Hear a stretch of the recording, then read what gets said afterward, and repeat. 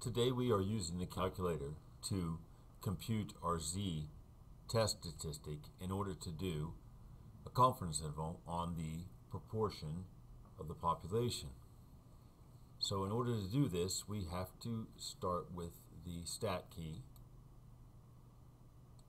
and we choose tests, and we choose number 7, the z interval. And we have to make sure that this is on stats right here, not data.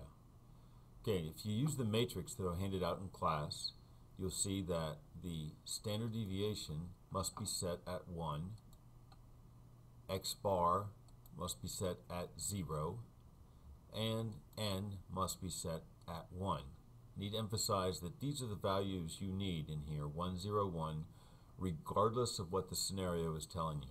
And again, this is used only for getting the z value for doing a confidence interval on the proportion, the mean proportion, the proportion on a population.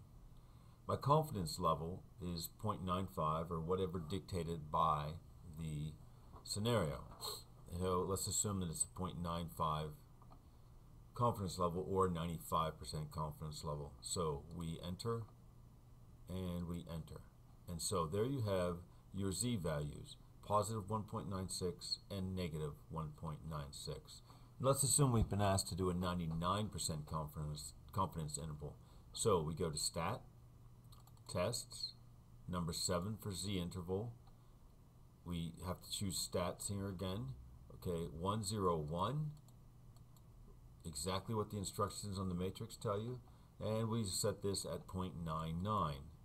for 99% confidence interval, and enter, enter. And there you have it. Here are your z values for your confidence interval, negative 2.576 and positive 2.5758.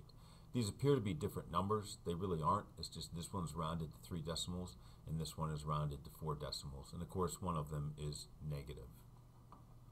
And that's all there is to finding the z value for a specific confidence level for a confidence interval.